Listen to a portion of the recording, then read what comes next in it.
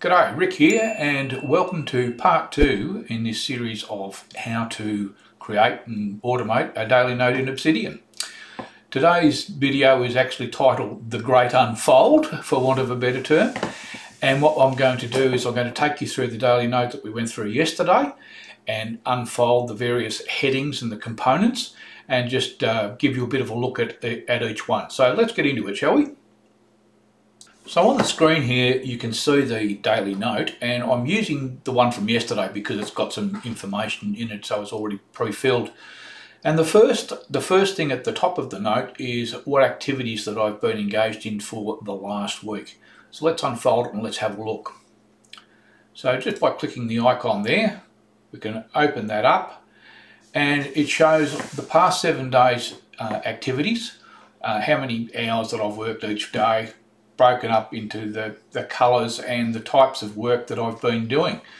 If that's the sort of thing that interests you, well then this is just a great way of showing what you've been engaged in for the last week, and just gives you a visual indication when you're opening your notes.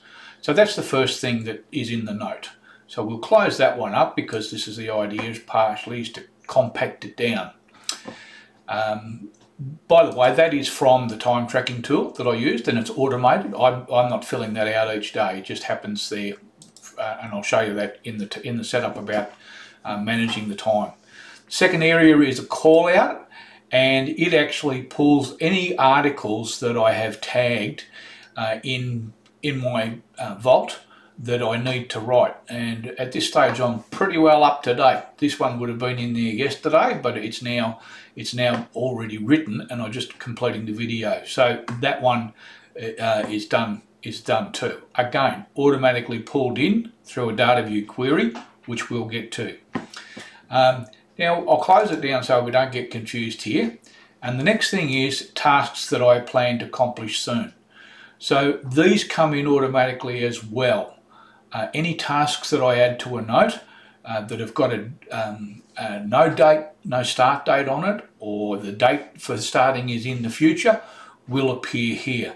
This list could get quite long, of course, which is another reason why it's worthwhile keeping things folded up and compacted. But at the moment there's only a few things in there that I need to address, and I'll show you how I get those in there too when we cover the tasks plugin.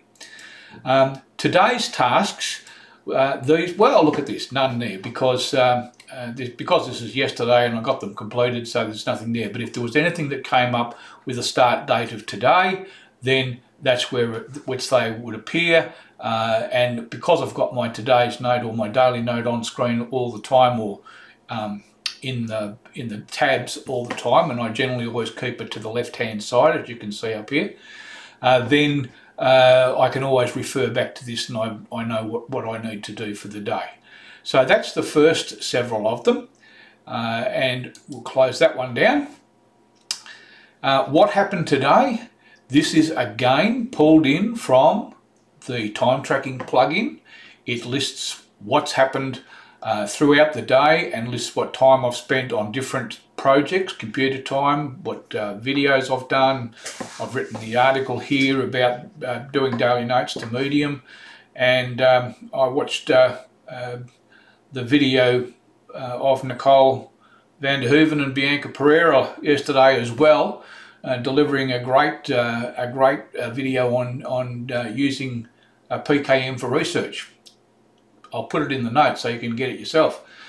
So that's the what happened today, and then I will put some information down here about other things as well. So here I've just put a highly productive day and most enjoyable. So that was the extent of my day yesterday. About 7 hours work, I think it was.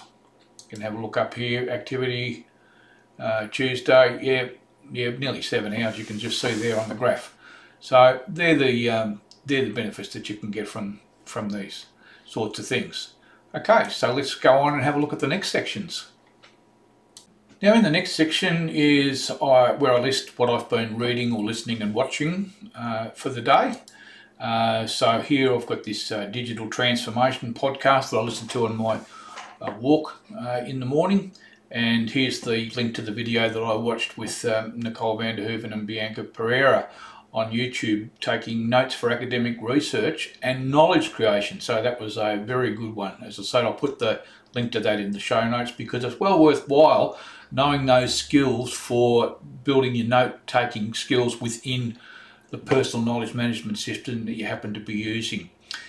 So we'll close that one down and have a look at the next one, ideas. This is where I record ideas. Well, yesterday was a blank day, but that doesn't matter. It's only there to make sure that I put my ideas in if I do have any, and then they'll go into a separate note, and I'll show you how I do that when we get to that section as well. So the next section that I've got here is today's wins.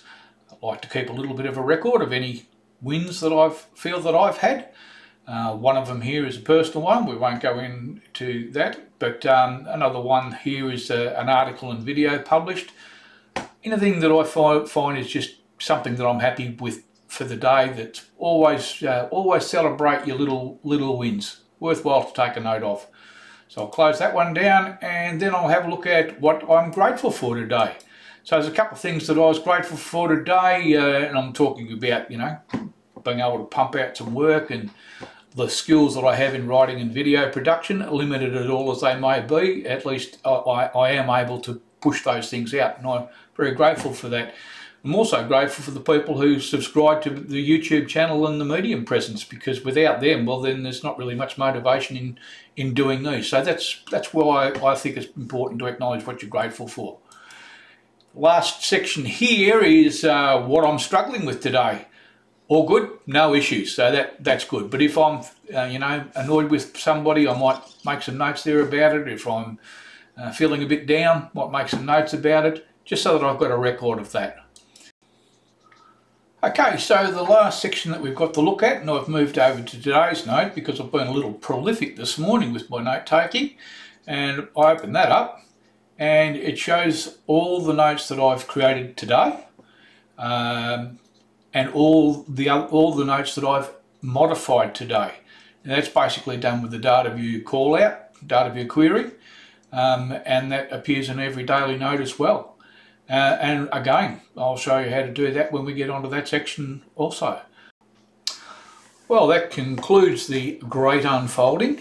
In the next video, what I'm going to do is to show you how to set up a basic template to get that working. We'll just be putting the headings in. And then as we go through the various components that I have in mind, I'll show you how to add those bits, but it'll start you off on getting your template moving for what you want in your daily notes. So I'll see you then. Cheers.